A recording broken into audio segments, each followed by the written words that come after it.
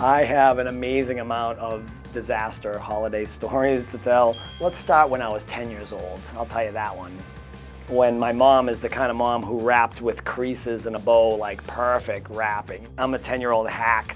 I knew what was in this box. It was Rock'em Sock'em Robots. I wanted to play with them really bad. She was at work, so I unwrapped it neatly, and I played with them all day, and I put them back together, which was really bad because everything was wrinkled and messed up at that point. And my mom come home and she noticed that there's this really up-looking present under the tree that did not look like all the other presents, how neatly wrapped they were. And I got in a lot of trouble for that, but the biggest part of the story was my sister came home and was giving me a bunch of crap about it. And me and my sister butted heads. She's 3 years older than me.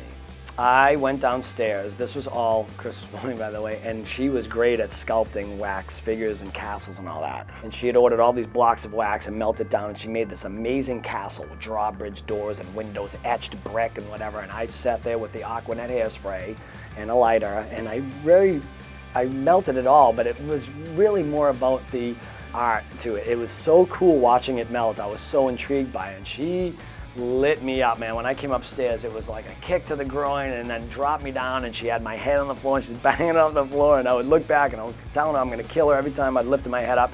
And so finally she literally kept one knee in my back, took off into the bathroom, locked the door with this little latch we had, and I was kicking the door so hard to get in there that I didn't realize the door was cracking.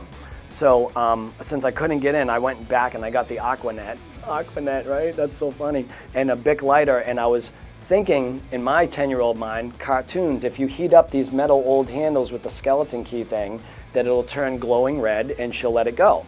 And so I'm blowtorching the handle thinking I'm gonna get a nice red glowing, and but this is obviously in the cartoons and it doesn't work in real life, and I lit the whole door on fire and split it up the middle from kicking it, and my mom, like, she came downstairs, it was a bad scene. So my sister ended up crawling out the bathroom window into the driveway and took off down the road because she knew I was coming through that door one way or the other. And that was just one of the typical Christmas mornings we had.